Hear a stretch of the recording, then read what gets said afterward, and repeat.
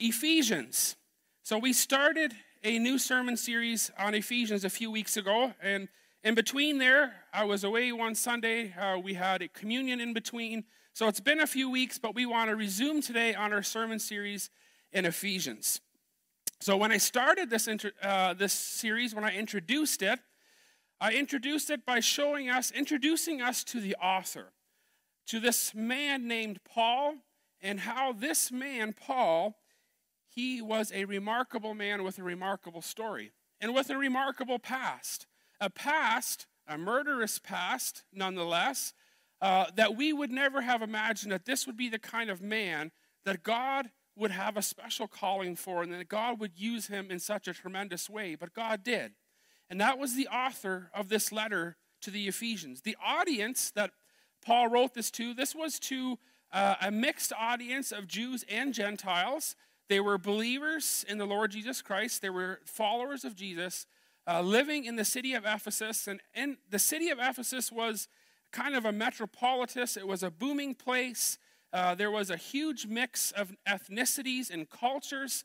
And as a rule of thumb, this city was hostile towards Christianity. Christianity was not just an accepted thing in this city. I think it, and I said this in the introduction, it reminds me a lot of like New York City or Vancouver or maybe Toronto or something like that. A booming place, a mixed pot of ethnicities, but where Christianity was not necessarily accepted. There was hostility towards it. So Paul wrote this letter to encourage those Christians about how rich they truly are in Christ and how in that and because of that they can live out their faith vibrantly irregardless of what their context is or their circumstances are. So that was the introduction. So today we want to look at verses 3 through 14. These 12 verses are just so absolutely loaded with goodness. There's so much depth in blessing and goodness in what the Apostle Paul wrote here for us. It's hard to even imagine how in the world I can preach just one sermon on it. And the reality is I maybe won't. Depends how time goes today. I have a habit of not sticking to my notes lately, so I may have to cut it off in the middle and resume it next Sunday. So I'm not sure if we'll get through this whole thing today. But it's so rich. There's so many blessings here. But very often when we read this passage, we see words like chosen, elect, predestination. And immediately, for those who have kind of grown up in the church or are somewhat familiar with theology, we recognize immediately that these are kind of loaded words. And so the temptation can be just to focus on those words in this passage and actually miss completely the whole point of why Paul is writing what he's writing. And so hopefully we don't miss that point here this morning. So as we're heading into these verses, I want to ask you, how are you doing? What's been going on in your life? Have you been rejoicing? Have you been thankful? Has life been good? Has it been a struggle? How easy has it been for you lately to give thanks? To have an attitude of thankfulness? To say thank you to God, to recognize the good things that God has done for you, that he's done in your life, and just in general to have an attitude of gratefulness and thankfulness. And if we're honest, very often, and Willie talked about this morning in Sunday school, it's so easy to get so wrapped up in our own little worlds. This is what's going on in Abe's world.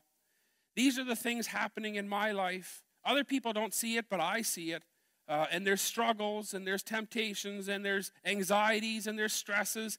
And it's so easy to get so wrapped up in our own little bubbles that we forget or that we lose perspective of the bigger picture of what God is doing. And in those circumstances, we lose perspective to the point often where we don't even know or aren't even sure if we have anything to be thankful for. And that's just part of life. We go through seasons and we struggle with some of that. Do you remember in the introduction, I introduced you to a woman named Hetty Green, and I pointed out how this woman from New York, back in the late 1800s, early 1900s, she was a filthy rich woman who had millions of dollars over 100 years ago. And when she died just filthy, filthy rich. But in her lifetime, while she lived as though she was a pauper, as though she was poor and had nothing. That's how she lived. And so I remind us of that is because as Christians, do we sometimes forget all the riches in Christ that God has given us, and that we live in spiritual poverty when we don't need to. So I hope that you will be reminded of this morning of how rich we are in Christ, and that you will burst forth in worship and rejoicing and praising God simply because of what God has done in your life. That's my hope and my goal this morning. So let's begin. Verse 3, the first part. He says, "Praise be to the God and Father of our Lord Jesus Christ." So Paul starts this section off with a verse that he makes it clear what his intentions are here, and his intentions are to spend some time in praise and worship for the blessings of God. Some other translations say, "Blessed be the God and Father of our Lord Jesus Christ." Blessing God and praising him was at the core of Jewish worship. In fact, one of the primary ways that Jews worshiped when they worshiped together, maybe it was individually or corporately, it could be both. One of the primary ways they did this was recalling all the ways that God had blessed them. And I think that's part of the reason why we have such powerful psalms written for us in the Bible. Because many of the psalms are expressions of recalling all the ways God blessed them. And that's the intention that Paul has here, to show us that part of worshiping God and praising him and blessing him is recalling the blessings that we have in Christ. And that is what starts off this 12-verse long section. And here's an interesting thing to give you some context that I feel is quite important to understanding these 12 verses. These 12 verses in their original Greek are one long sentence. Paul, when he wrote this, from verses 3 all the way to the end of verse 14, was one sentence. If we break this down here, I think we have probably 20 sentences here. Did you know in the original writings there were not chapter breaks and verse breaks? These chapters and verses were added by translators later on for ease of reading, memorization, different reasons. But this was one lengthy chunk. It was one sentence. So why is that important to know for us? Let me read to you something that commentator Thomas Yoder Neufeld says about this in regard to this. He says this. He says, "These verses are not easy to read in the original Greek. Lengthy, cumbersome phrases weighed down with chains of synonyms and nouns qualified by overloaded adjectives are fused into one long sentence that carries the immense freight of most of the great themes of this letter.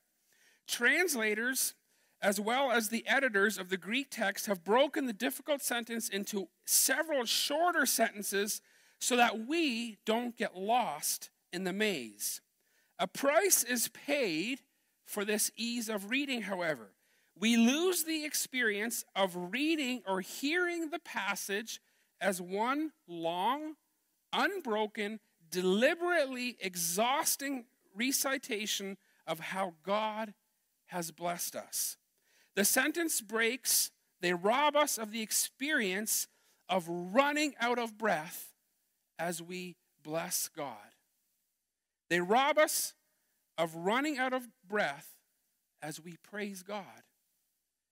So, did the Apostle Paul not know grammar? Was that why he did it in one sentence? That's not the case. He was an intelligent man. He was just an awesome writer. But he very intentionally wrote this in one long sentence. It was a letter to a church meant to be passed on to other churches for the purpose of when they would read this section, it was meant to be read in one long sentence so that they would get exhausted and run out of breath just recalling all the ways that God has blessed us. Let that sink in a little bit. Does anybody volunteer to stand up and read this whole section in one breath or try? It would be pretty difficult, right? And we know that we can't, but that's the intention. And I think it's important for us to realize that as the church was reading this section, they would run out of breath in trying to recall all the ways that God has blessed us. And then at the end of verse 3 and going forward, Paul begins to list and to say what some of these blessings are. So the second part of verse 3 says, who has blessed us in the heavenly realms with every spiritual blessing in Christ. He has blessed us in the heavenly realms with every spiritual blessing in Christ. Has God blessed us? And if he has, is it just in the heavenly realms somewhere? And what does that even mean? The heavenly realms, does that just mean in the future somewhere? Well, Paul says, who has blessed us. Something that has already happened. So we maybe don't fully understand what he all means by heavenly realms, but he definitely does not mean that it's just off in the future somewhere. He's saying that Christ has blessed us, and those blessings, they have an effect on us, both for now and for the future. And these blessings, and he has blessed us with every spiritual blessing in Christ. And instead of me elaborating on that, as we go on in the passage, I think Paul does the elaborating for us.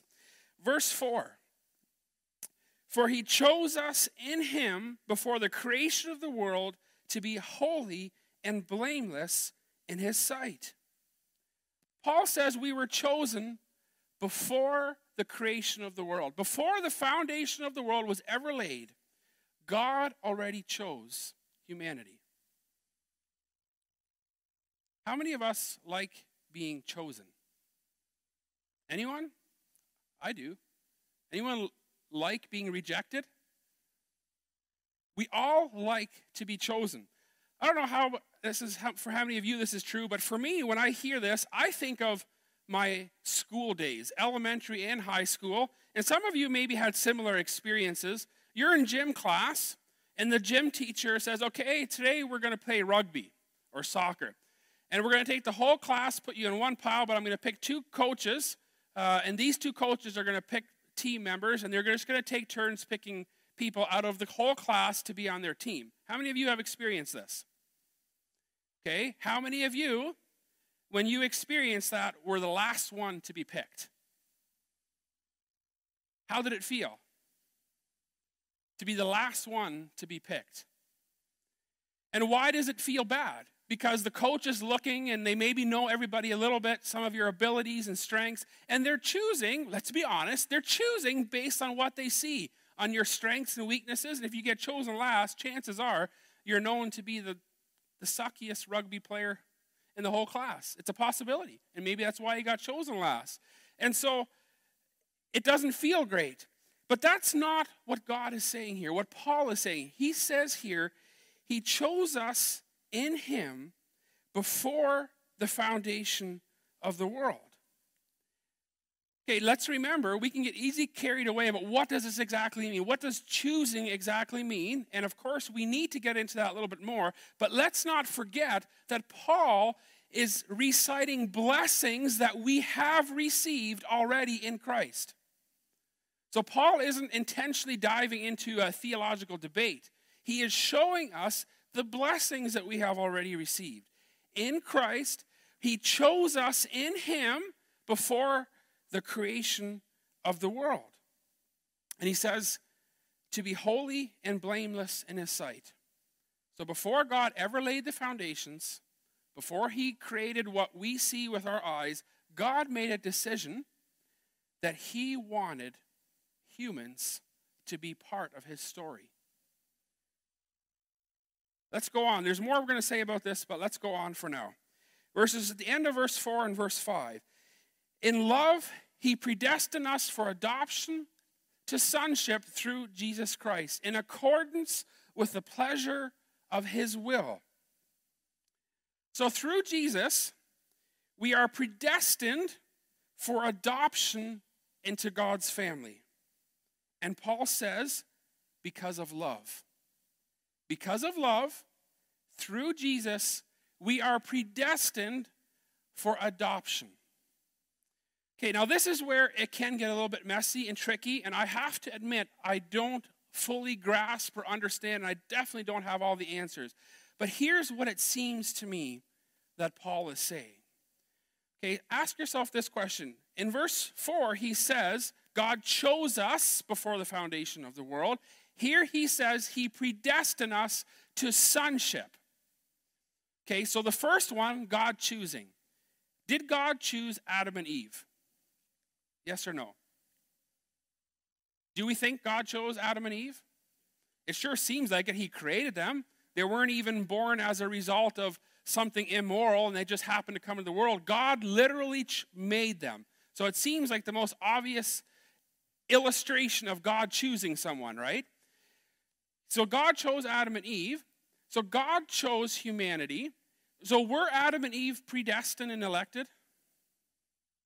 I think we would say they were. But God says, Paul said there in verse 4, that before the foundations of the world, he chose us.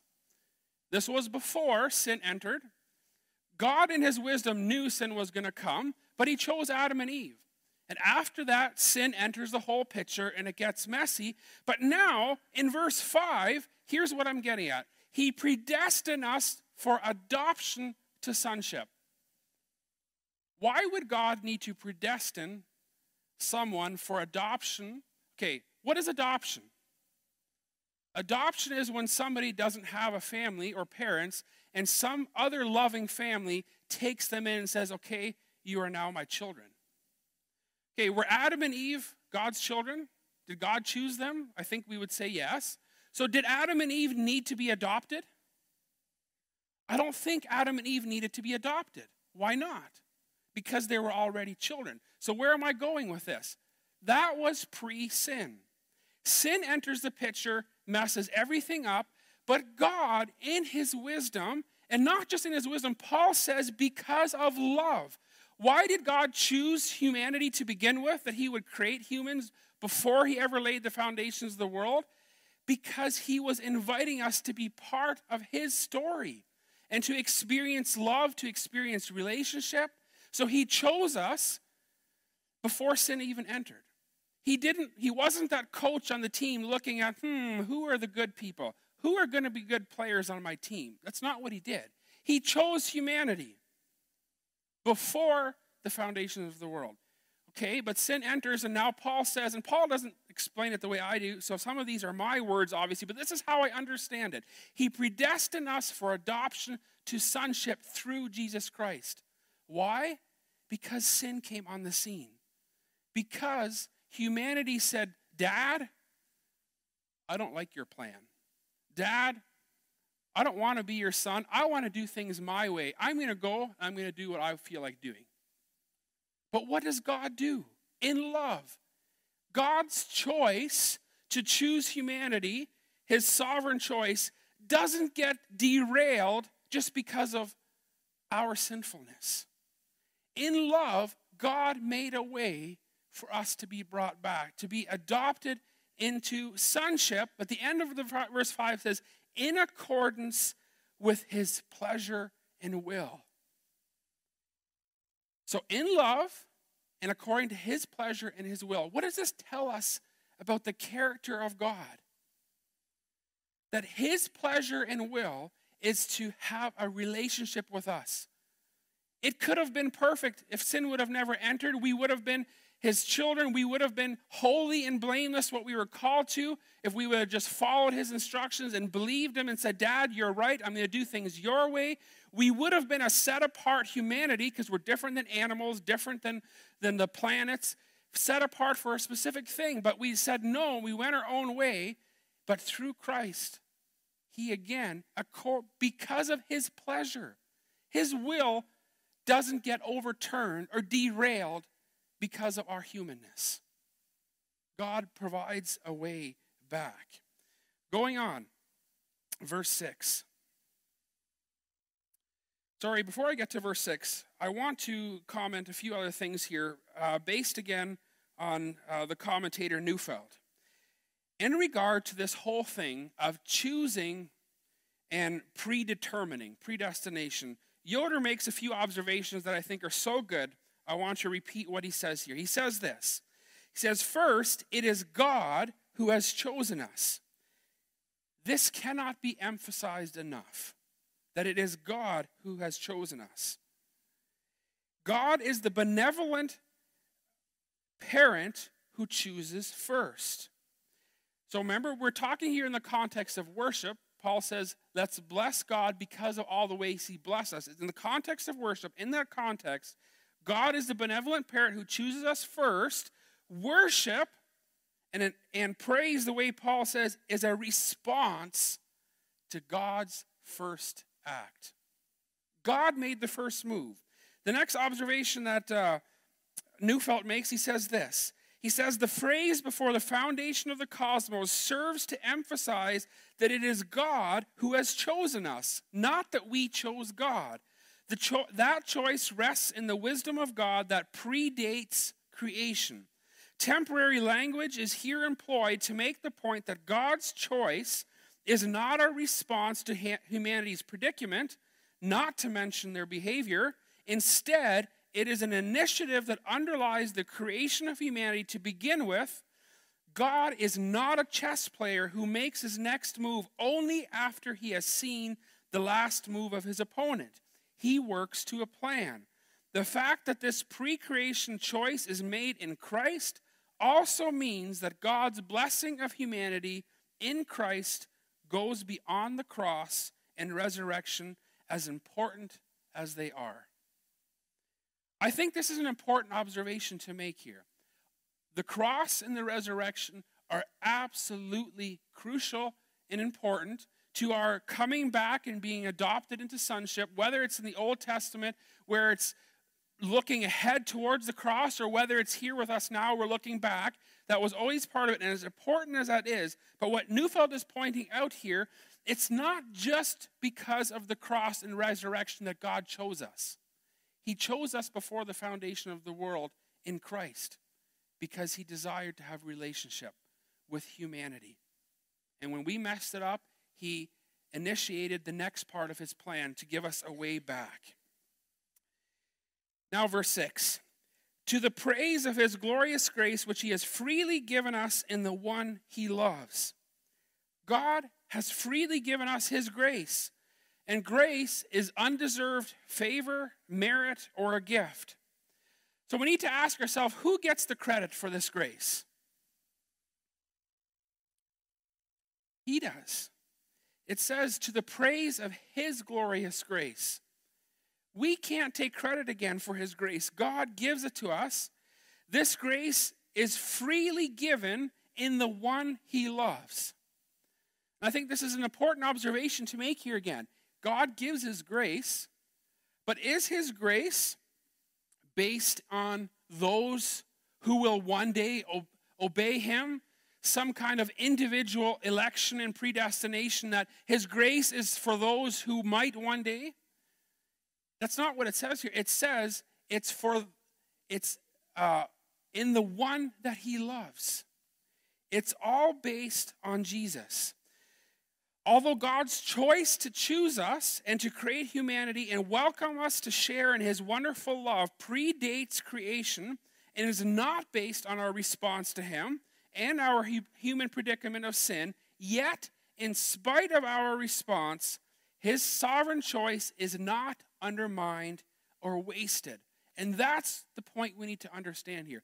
God's choice is not undermined and it's not wasted. John 3:16 fits in here to me so perfect. For God so loved the world that he gave his one and only Son, that whoever believes in him should not perish but have eternal life. God's choice wasn't wasted. Because of his love, in response to our rebellion, his love is directed at Jesus. And in Jesus, we have the way back. In Christ, everyone is chosen. God chose indiscriminately to bring humanity into the picture because he desires to share with humanity what he has with the Trinity. And he makes a way back for us. Verse 7 and 8. In him we have redemption through his blood, the forgiveness of sins, in accordance with the riches of God's grace that he lavished on us. So this is where some of the rubber hits the road. In Christ, we have redemption. He says here to buy back, we have redemption, and redemption means to buy something back. We've been bought back through the blood of Christ. In other words, Christ gave his life to buy us back. Another definition of redeeming or buying us back is a releasing effected by payment of ransom. A releasing effected by payment of ransom. So we were kidnapped or enslaved by sin, or we are. But Christ ransoms us. He pays the ransom. He buys us back. This redemption and buying back also provides forgiveness for our sins. Is there anybody here this morning that does not desire to be forgiven when you sin, or for all your past sins? We all desire forgiveness. This is an amazing thing, and because of his riches, the riches of God's grace, which points to the fact, that very thing points to the fact that we did not deserve it, but yet he gave it anyway. Grace means getting a blessing or a gift which we did not deserve.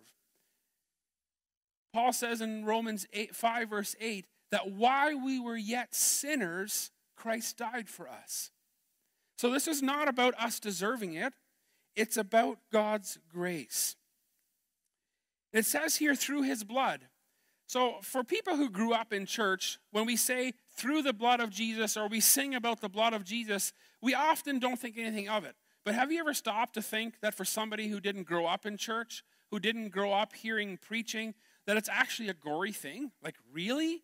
I'm going to church and they're telling me that by somebody's blood I'm saved? Like, that's gross. How does that even work? We need to understand that blood represents life. Every one of you has blood pumping through your veins. Without blood in your body, you'd be dead. Blood equals life. And what this is pointing to is that Jesus gave his life for you and for me. He paid the ransom. He bought us back for God's purposes. And this is all possible, Paul says, in accordance with the riches of God's grace that he lavished on us. Think about the word lavished. You know what this word means? The word lavished here, it means to spend abundantly or even to spend foolishly. God spent everything on us. If you stop and think about everything we've said here this morning, I guess to be honest, what I've said, hopefully you've been listening. When God decided in his heart before the foundation of the world that he's going to create humans. And then he created this whole universe that we see. He created this earth that we see with our eyes. And why did he do it?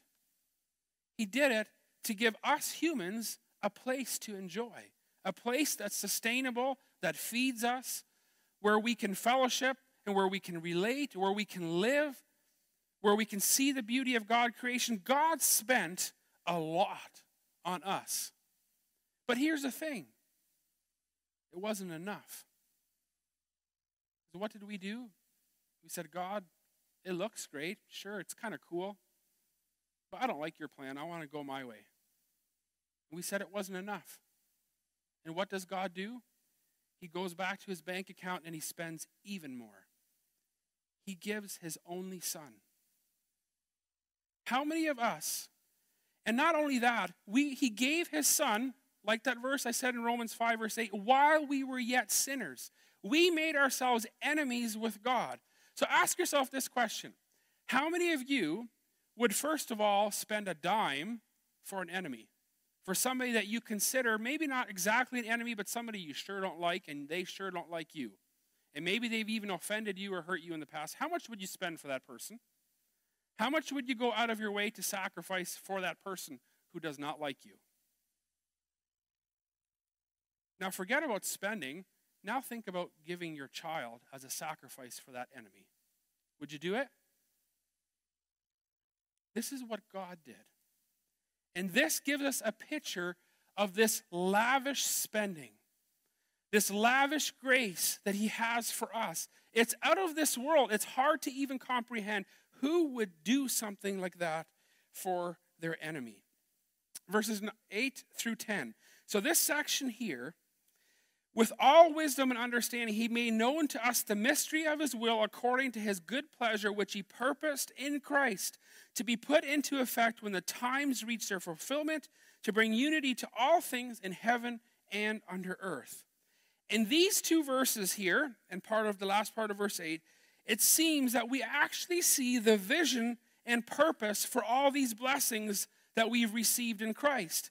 And also, we get a hint here of the backbone to his letter, of what he's getting at here. He said, he made known to us the mystery of what? The mystery of his will. Well, in the word mystery here, we have to admit some of this is mysterious. There is an aspect of mystery that we don't fully understand, God's sovereignty. I don't fully understand what exactly, practically speaking, it all means that God chose and elected and predestined. There is an aspect of mystery, but he says here that he made known to us the mystery of his will according to his good pleasure. It was not a mistake. God did this in wisdom and understanding. So what was the purpose of God's will? It was Jesus, in Christ. In Christ, God, according to his good pleasure, he did what? What was his will that we see here? He says to bring unity to all things in heaven and on earth. So we see a picture here of restoration again. Sin messed everything up. It broke the unity that humans had with God and the unity that humans have with each other. All we need to do is ask ourselves, is there war going on in the world and hate, or does everybody love each other and get along great? Well, we know the answer to that. But the purpose of this is for all things to be brought into unity under Christ. And Paul recognizes that much of this happens, it says, when times reach their fulfillment. The ultimate unifying of all things will be when times reach their fulfillment. And maybe that means when Jesus comes back. I think it does. But we experience a part of this now as relationships are restored. Primarily our relationship with God, but also the ability for our relationships with one another to be restored.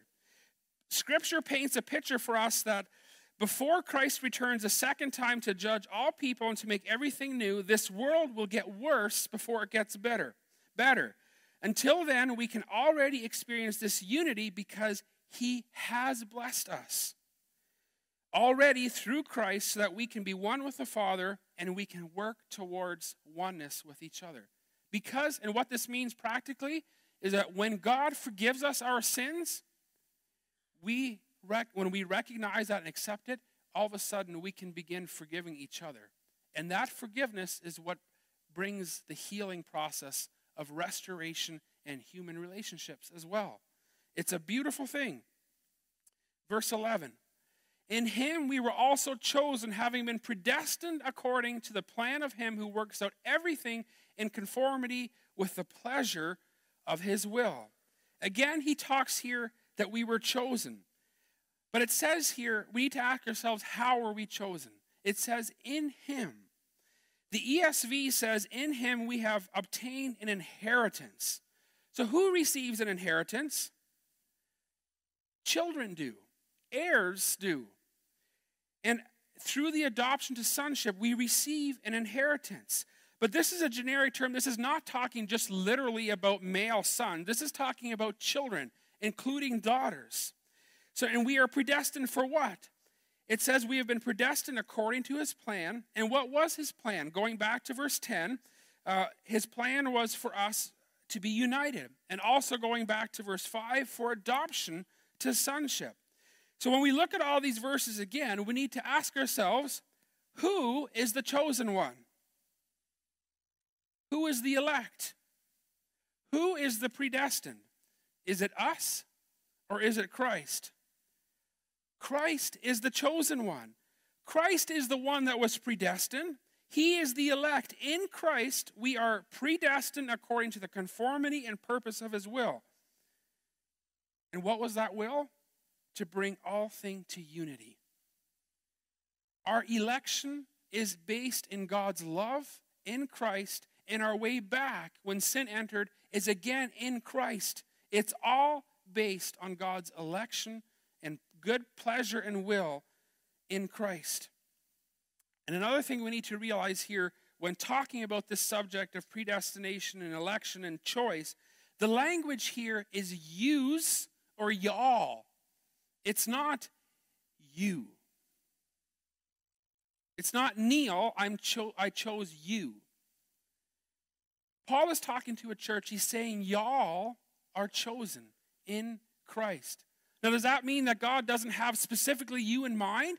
Yes, that's part of it when we come to faith, but this is talking about y'all. And the next few verses, they show us that. Verse 12, in order that we, who were the first to put our hope in Christ, might be for the praise of his glory. Who were the first? Paul says, we who were the first. Who are the first? The Jews. God chose in the old covenant, he chose one nation to be his representatives through whom he would bless the whole world. Is what he says there. So through the Jews, they were the first ones to put their hope in Christ, or they sure should have anyway. But he says here, for the praise, that it might be for the praise of his glory. So another thing we see in this verse is that for those who put their hope in Christ is for the praise of God. God is creating a worshiping community.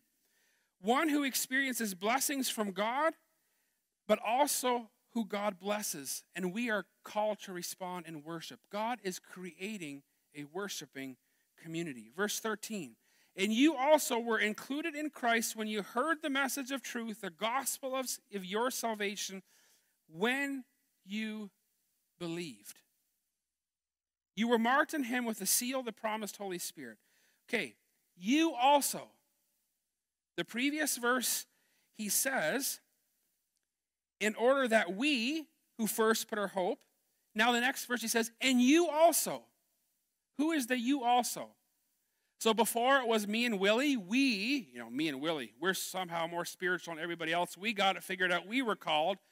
But through Jesus, now even somebody as, I won't say it, as bad as whoever, you also. He's talking about Gentiles.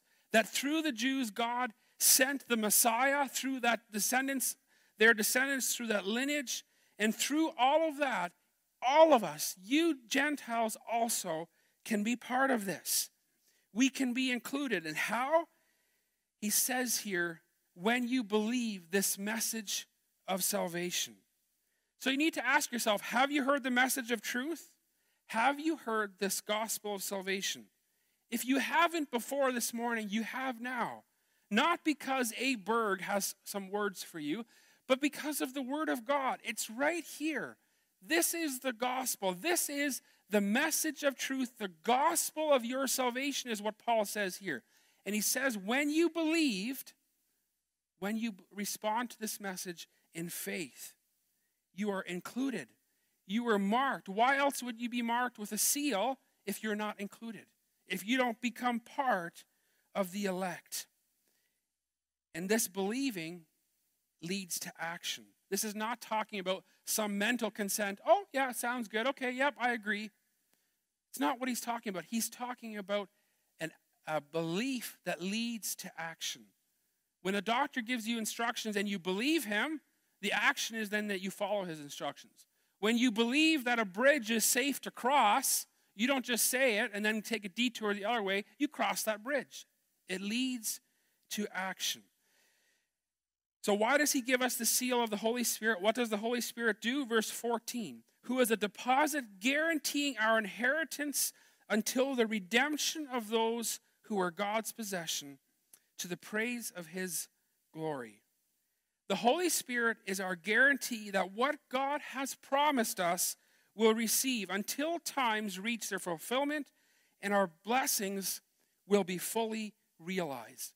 So we already have been blessed, but Paul recognizes and we are given the Holy Spirit, who, by the way, is God's Spirit. That's who this Holy Spirit is, deposited into us when we believe, and it's a seal marking us for the fulfillment of all those promises, and we can look forward to that day.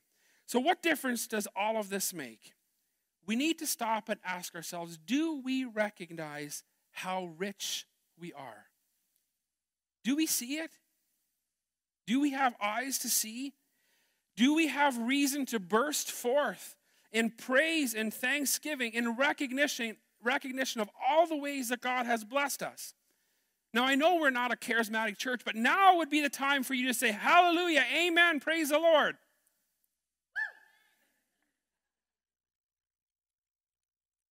Okay? I'm serious. When we recognize how blessed we are, and no matter where you are on your journey, your hardships, your struggles, your darkness, in Christ, we are blessed beyond measure. We should run out of breath trying to recount all the ways that we are blessed. But here's the thing. Even in this, there is a good news aspect in this very thing that I'm trying to say. You know what that good news is? We don't have to conjure up or fake or make up a list of things that we're thankful for, that we can rejoice and praise God over. You know why? Because if we have put our faith, if we have believed, as Paul says here in verse 13, and we are part of that salvation and we're in Christ, that means that everything that we've just read, all the blessings that Paul has said, they're true of you. You don't need to make anything up. You don't have to pretend. This is true of us. That's amazing, isn't it? We are chosen before the foundation of the world, even though God knew how stupid you were going to be. God chose us. He predestined us to adoption for sonship, that we can be his children, that we're not orphans running around without parents who don't care. God cares. He chose us. We are so incredibly blessed. And our response, the only appropriate response, is worship. And that is the point that Paul is making here. He's not trying to just make a divisive theological discussion here, which has become so divisive among Christians and theologians. He is showing us that God, yes, he's in control. He always has been. And so even though language isn't specifically you, Dave, or specifically you, Andrea, but we're included in that. Are we human or are we not? We are created in the image of God, and we have a purpose. If God did all that, if he spent so much, drained his bank account, and the wealthiest person on the face of the earth, and this analogy breaks down because he's not human like us, but if he did all that, do you really think he doesn't have a plan for you? When you feel discouraged, when you're in a season where you have struggled, in a season of darkness and you can't see the light, and you're not sure what to be thankful for, rest assured God has a plan. He has a purpose for all of us in Christ. And he thought of us. He thought of all of us. Let me close with this analogy. And I've said this before, analogies always break down. They're very limited, so in spite of all its limitations, this is a little bit how I think of this whole thing. So think of a baseball team. I know Randy would love it if I talked about football. Sorry, I'm just not a football guy. Think of a baseball team. God said, before baseball existed, I'm going to create a baseball team. And then he does. And boy, what a team it is. They're not like the Blue Jays. They actually win. But then the team says, you know what? We don't like our coach. We don't like his ideas, his game strategy. Even though it seems to be working perfect, there's nothing wrong with it. But we think he's hiding something from us. We're going to go our own way.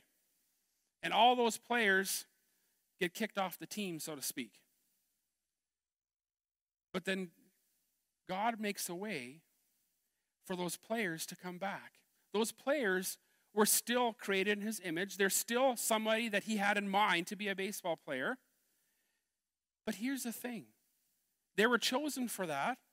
But if they never believe it, if they never put on the team jersey, and they never go and play baseball, in the end, when the season is over and the Blue Jays win the World Series, those people who never showed up for the games, never put on the jersey, and never played, will they be even recognized as players? They won't be. But it's not that they couldn't have been. They didn't accept what God had for them. This is the picture I have of predestination and choosing. God chose all of us. And through Jesus, he's inviting us back to put the jersey on and to be part of the team. Let's pray. Father, thank you so much for your glorious grace. Thank you, Father, for your lavish spending, for your love for us. Father, we know that we did not deserve it. And Father, there may be some here this morning, right now, who have been listening and who recognize that these blessings that we're talking about and reading here in Ephesians, they don't identify with them, and they're wondering, why is this not true of me? And so, Father, for those who are here this morning who are thinking that and feeling that, I pray they would not be in despair. I pray that their eyes would be open and they would see that you had them in mind when you invited humanity and created humanity to be part of your story, and also when you sent Jesus and you predestined us to sonship, that they are also predestined to be your son or daughter. And I pray that they would respond in faith and receive you right this moment. Father, thank you for all the ways that you have blessed us. Thank you, Father. We just praise you and give you glory. We just worship you, and we know that we're not worthy. But you say that we are blessed. You say who we are. May we believe who you say that we are, and not the lies that we tell ourselves of who we think we are. Father, we love you. We thank you for lavishing your love on us. In Jesus' name, amen.